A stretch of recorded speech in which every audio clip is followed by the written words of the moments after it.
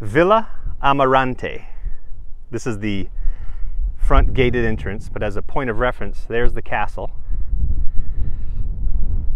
And we're right at the top of this hill, just above the St. Croix Yacht Club. Nice entrance, little curved brickwork, stonework. Sorry, I'm breathing a little hard. I just walked up the driveway. Got the Bermuda style hypalon roof. Extra parking spot here. Now the additional lot, there's two lots. The house sits on one. The other lot, which goes in perpetuity, wraps around all the way down by the yacht club. So if you wanted to add a guest house or more parking or reconfigure the driveway entrance to come, I was kind of thinking you could, instead of having it come up and over, you could actually have it go more of a straight line out and over to another unit or whatever, but just a thought. But here we are in the car park area. There's another entrance into the bedroom and kitchen down there, which we'll get to in a moment, but for now we're going to go inside Villa Amarante. You come into this courtyard, you have a main house to the left, guest house to the right.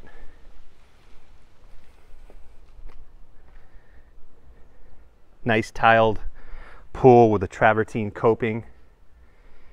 Little nook there, and there has speakers, stereo speakers that play out here, which is nice. And then here you are looking over Teagues Bay, Buck Island, and the St. Croix Yacht Club dock and the St. Croix Yacht Club mooring field. And there is Great Point out there on the very point. So you've got a little sitting area off of the guest house. Oops, let me zoom back out here.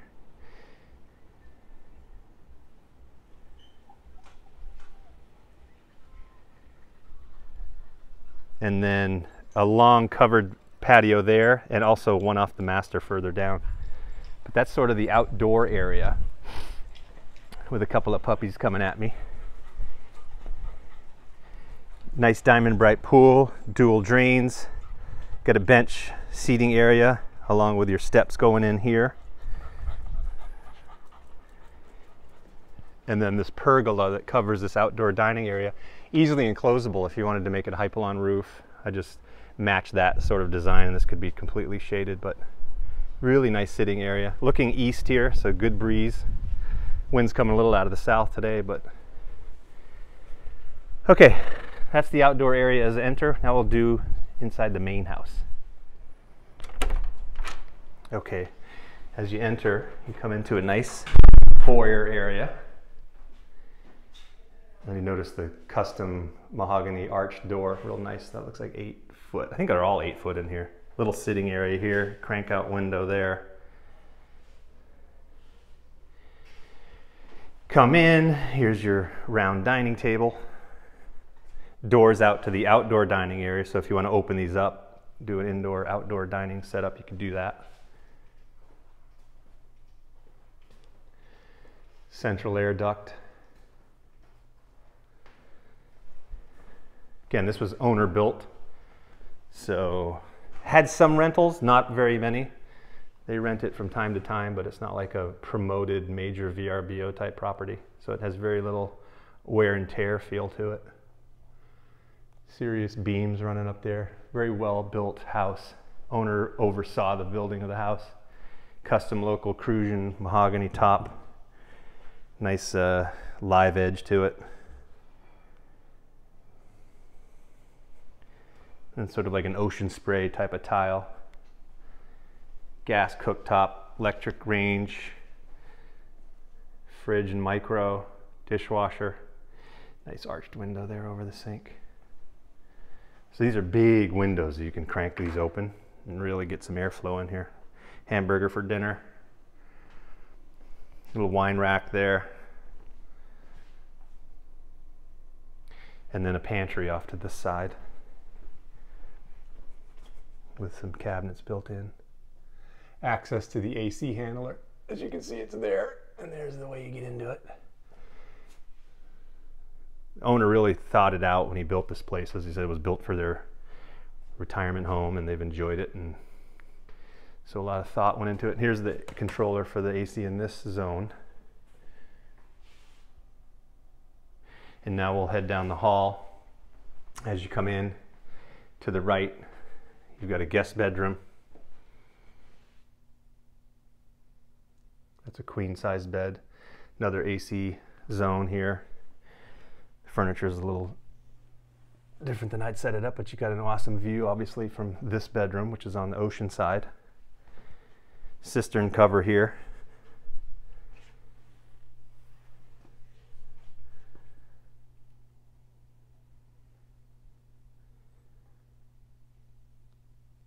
And then walk-in closet here, which is kind of full of stuff right now, but it is a walk-in.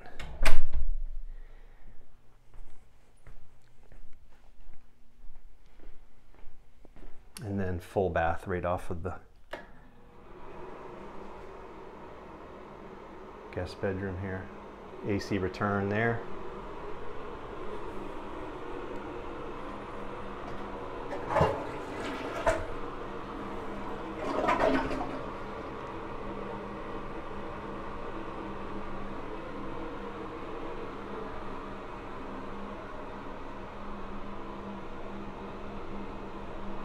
Okay, so that's the full bath for the guest. It also doubles as a guest bath for the living room area. Continuing down, take a quick left. You've got washer dryer, laundry room,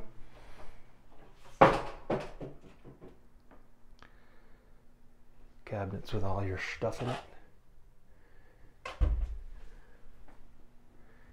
And this house is water heaters are Rinnai propane on demand. I think there's 3 of them. And then this door is like if you're living here and you're just coming home, this is the quick way in, closest to the kitchen. As you can see, I started the video up at the gate. We came in that formal gate. And then this is the, owner's entrance. Generators over there, we'll get to that in a minute. And then this had, they haven't put it back, but this had a fabric shade canopy over here. You can see the connection point there. And so this, you could easily put one back or cover this if you wanted to do a structure. But they had a fabric thing. They're leaving island, so they don't have it up now. But and then out here, get your trash, your propane for the stove, and the condenser that runs the ACs. So this is your quick day-to-day entrance, where you'd go straight into the kitchen, or if you're tired, you go straight into the bedroom, which is this way. Okay, to the right, this is the master bedroom.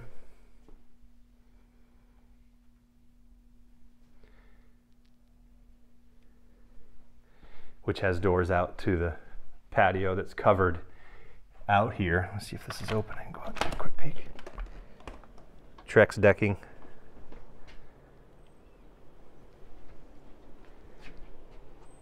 That's looking back to the other covered patio off of the, while we're out here, let's just run over there.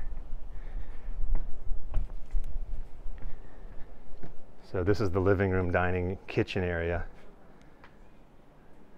So this is a really nice place to sit. This will have shade almost throughout the day. Towards the end, as the sun comes down to the west, they do have a roll down, remote controlled shade that pulls down here, and it blocks off this opening right here, which gives this area some shade.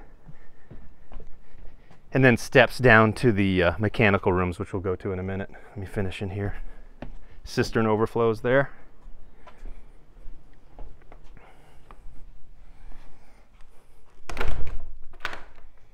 So there's the master bedroom. And now we're going to go into closet to the left.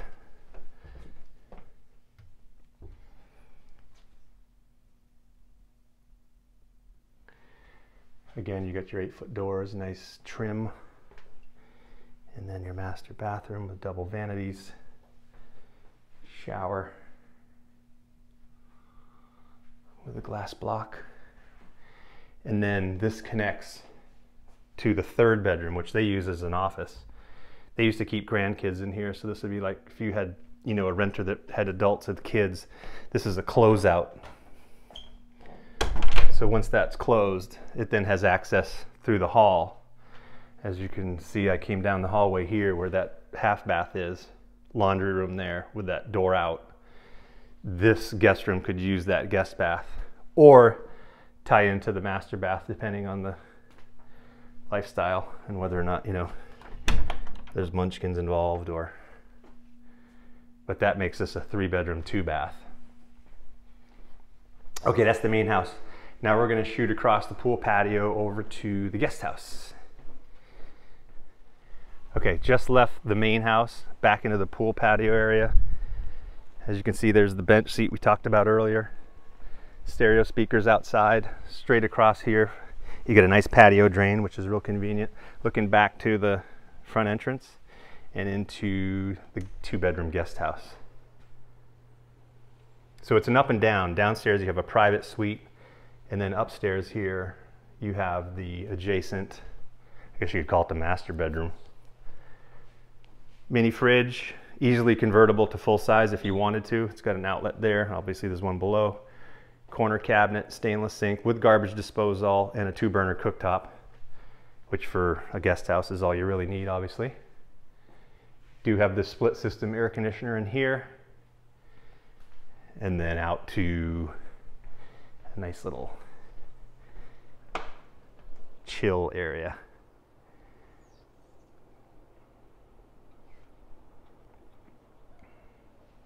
Door coming out from the upstairs bedroom as well. All right, let's go peek at the bedroom here. Now this has a king size bed. It fits very comfortably here.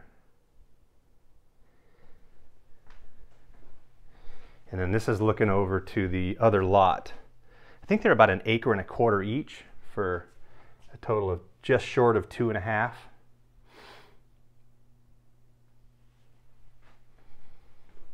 And the owners told me they're joined in perpetuity. They have to be sold together. You can't sell one off separately. But you can build additional, it's like a separate buildable plot though. So if you wanted to add another villa or a guest casita or whatever, you could do that over there. Or another big house, it's up to you.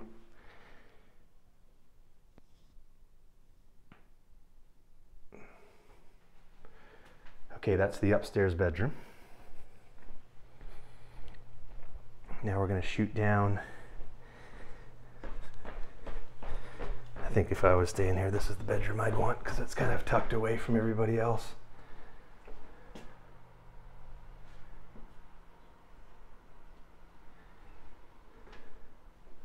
Bath, as soon as you come in, it's a full bath. Looks like a copper sink. Yep.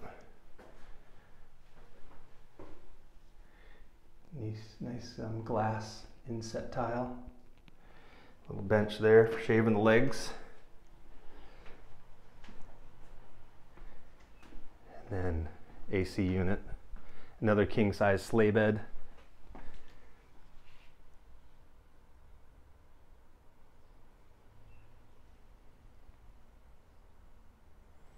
Closet off to the left. I think that one's pretty deep. Let me see how big this is. Yeah, 3 feet-ish. And then out this door is mechanical. So we'll go do that now. One last shot looking up at the stairs and then out to the mechanical area. Just walked out from the lower guest bedroom level onto a tiled patio here. A nice little covered patio actually. This could be set up with some maybe lounge furniture, a hammock, whatever. And then you come into the pool pump room. You got the IntelliFlow inverter pump, salt chlorinator pool pilot set up. All nice and clean. You got a sub panel here. I think that's a patio drain. Just really neat and tidy and relatively new. Everything's in good condition. And then this huge space down here, which is covered, could easily become enclosable, maybe with some glass windows or doors for a gym or you can do an additional bedroom or like a wine cellar. Or, but I mean, there's a lot of usable space. You got the wall here, pour the floor, come up with whatever, then you already got the ceiling. so it's watertight. There's probably 60 by 10, 600 square feet of usable, easily enclosable space. And then back up to the master bedroom patio there. But I mean, you could really utilize this. I think for a gym it'd be fantastic because you could cut these sea grapes down. And big glass here, all air conditioned. You just have an air conditioned gym with an awesome view. And then we come down to the other end of the house. Come into the mechanical room, which has the solar net metering Sunny Boy inverter charge controller. Or that's actually not a charge controller, that's just an inverter. So this does have a net metering solar permit, which is awesome. This is a sewer plant air pump that comes on a timer from time to time. Automatic transfer switch for the 20 kW brand new generator, literally just a couple months old. New water pump. This is a redundant pump. There's actually 2 submersible pumps that are controlled by this system, which is down at the moment. He's working on getting that fixed, but this is a normal cistern pump. I can explain that more in detail later. 2 cisterns, west and east, pulling off of the east right now. West is off. And then you get your filters, ultraviolet, and then your home runs to the various bathrooms and such. But a nice big mechanical room with a lot of room for storage. You could easily put a bunch of shelving along there. This would hold paddle boards, long stuff. And then down here is the little sewer plant, which actually puts out gray water, wastewater, which is tied into an irrigation system, so you can recycle that. The black water is turned into gray water, and you can use it on plants. Okay, I've come back up to around to the driveway. This is the owner's parking spot here. You can see some of the panels up there and some along the south side as well. It's a 5 kW, which you could expand easily. Bring that up to like a 15 kW and you'd never run out of power. You could run AC all the time. He's got that locked right now, but this is a new 20 kW diesel with, I think that's a 300-gallon belly tank. The old one was in this generator building.